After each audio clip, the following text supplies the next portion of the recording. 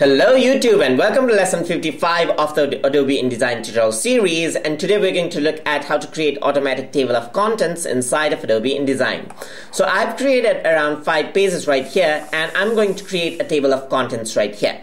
And for that, what I need to do is I'm going to type in a random text right here. So I'm gonna use this as my heading. So this is gonna be my heading, tutor tube heading 1, tutor tube heading 1, just like that. And I'm gonna leave that for now. So I'm just going to copy and paste this right here, keep this on the second page as well, and maybe I want to have another one over here as well. Similarly, I want to have a subheading. So over here I'm gonna have tutor tube subheading 1, just like that. And then I'm gonna copy and paste this. This is gonna be a subheading 2 right here, just over here on the section. And then over here I'm going to copy this, so just hold Alt and drag it, so that will actually create a copy right here, and then a copy right here, just like that.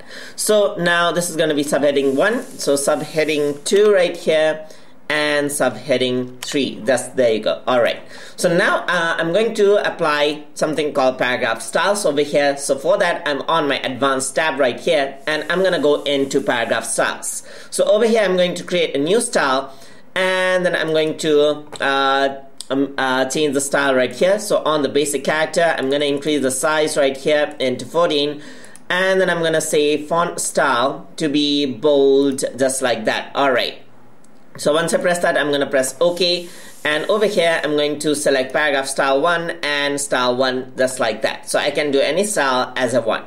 So over here I'm going to create another paragraph style. So on the paragraph style 2, what I'm going to do is I'm going to go into basic character format right here, increase the size into 2, and this is going to be Minion Pro. Just press OK, and the character style is applied. I'm going to do the same over here. So this is paragraph style 2, apply on both of them, and apply on both of them as well. So I might have some text over here, something else. So I might have a regular text over here.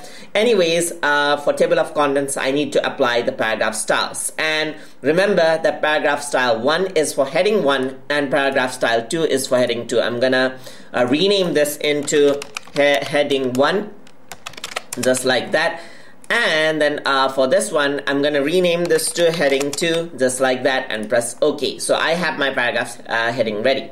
So on over here, I'm going to create the automatic table of contents. So that is quite easy after you apply this. So you can see that now this is all set as heading 1 and this is all set as heading 2. I just got to make sure that I choose that in the right order in the table of contents as well.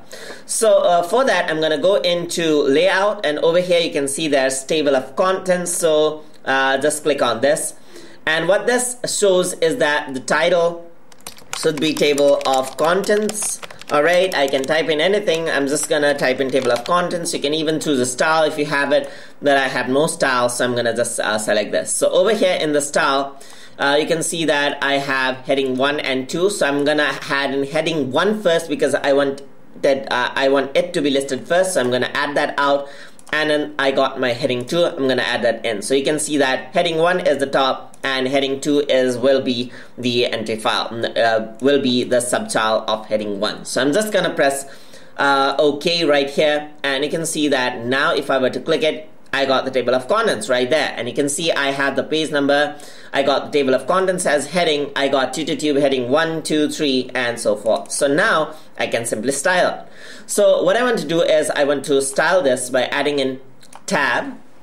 So I'm gonna go into creating tabs right here. So just go into paragraph styles. Let me find the tabs. Alright, so on the type I got tabs, and like we saw on the last lesson, I can easily work with table of contents just like this. So over here I'm going to click and drag the content over here, and this is going to be on the left side. Just click and drag, and you can see that it'll actually change the page number. So I'm going to drag it all the way to the right, just like that. So I can align this if I want to, and on the leader, let me just put a dot, and you can see that it'll actually create dots right here. I can even keep dashes if I want, so that will actually result in dashes. I'm gonna keep dot on all of it. So just select all of it just like that, and on the leader I'm gonna add in a dot just like that. Alright, so I'm gonna select all of it, I got this. Alright, so you can see that the dot updates this like that. Alright, there you go. So now I got the headings ready. I can also create some spaces, so you can edit this like a usual text and give it any design you want. So on the top, I'm gonna go over here and then I'm going to change this to capital. Alright, so I got the table of content ready and the page number is there. But wait a minute, this is actually showing page number 2. So I actually want this to start as page number 1.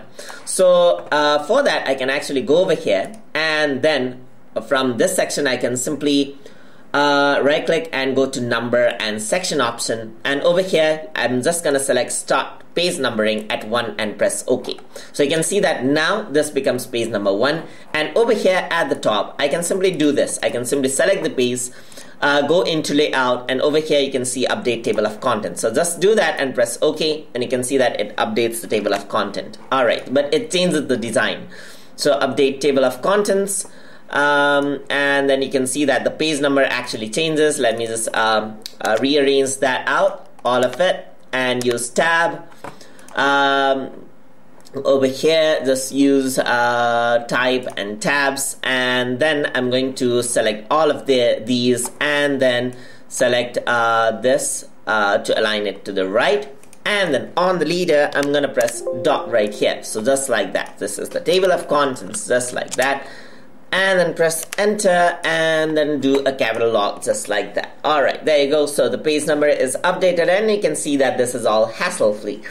So that is how you can create automatic table of contents inside of Adobe InDesign. Hope you guys learned something as always, and as always, please like, comment, share and subscribe.